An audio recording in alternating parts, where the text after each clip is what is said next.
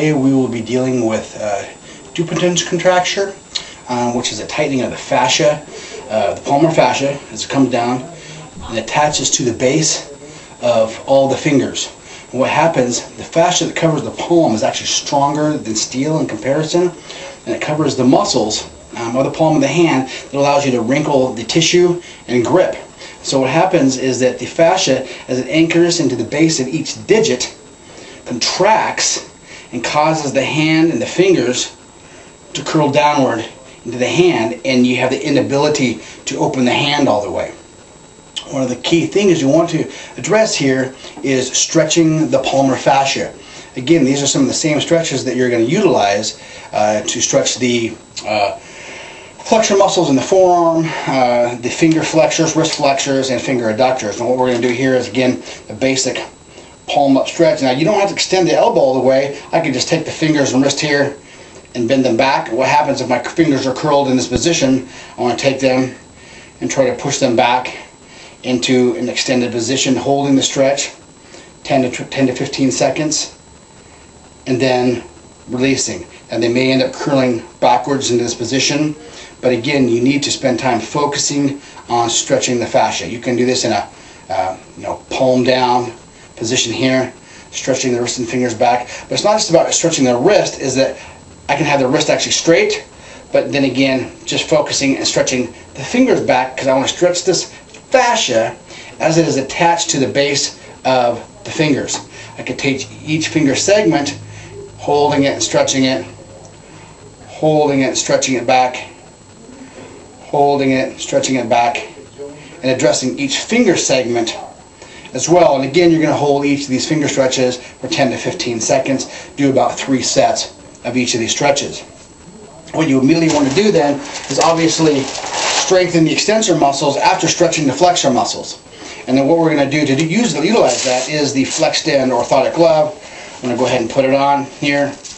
And so now that I've stretched those tight restrictive tissues, again the fascia, fingers maybe possibly, and again in this curled position, is that I am now going to work on extension, stretching this out actively, and then strengthening the extensors actively. So palm up, isolated motion right here. I can do this in an isolated position, and I just want to open my hand as far as I possibly can. Maybe it's only to there. But what happens as the extensors are contracted, the flexor muscles and the fascia automatically have to relax. So as soon as tension is put onto the extensor group, these muscles have to relax. And so what you're actively doing is simultaneously stretching the flexors and the fascia, palmar fascia, while strengthening the extensors and contracting them. The palm up exercise here in an isolated fashion, or you can do elbow moving, whatever is more convenient for you. Another one is just holding the hand, wrist in a straight position. This is just the 5-finger isolated, opening as far as you can. That's it. I'm just extending my fingers and opening the hand as much as possible. And what that again is doing is contracting the extensor, finger extensors and abductors, and help stretching the fascia again on the palm of the hand here. There's those 2 basic exercises that you can perform. You can also do a third, which is having the muscles here, the fingers flex in this position here. I'm not really opening my hand, spreading my fingers. I'm just extending my fingers in this position here. Just working on extending them and stretching the fascia on the front.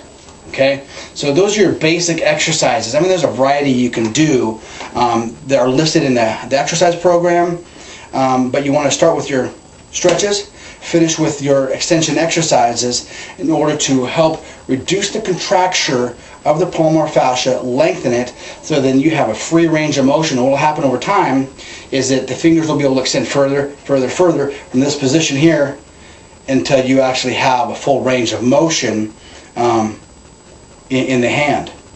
You can also probably proceed the stretches if you want to by doing some self-massage of the fascia points at the base of the fingers. There's probably some burning that will occur when you're actually massaging these points at the base of the fingers. But just working the tissues in here, base of the thumb here, base of the pinky. This is the hypothenar eminence. This is the thenar eminence here. stretching or massaging these muscles, then performing your stretches, then performing your exercises. But all the stuff's listed out in the routine in terms of the sets, reps of exercises you need to do for a Dupuytren's contracture and eliminate this condition. Thank you, and we will have another program here for you soon.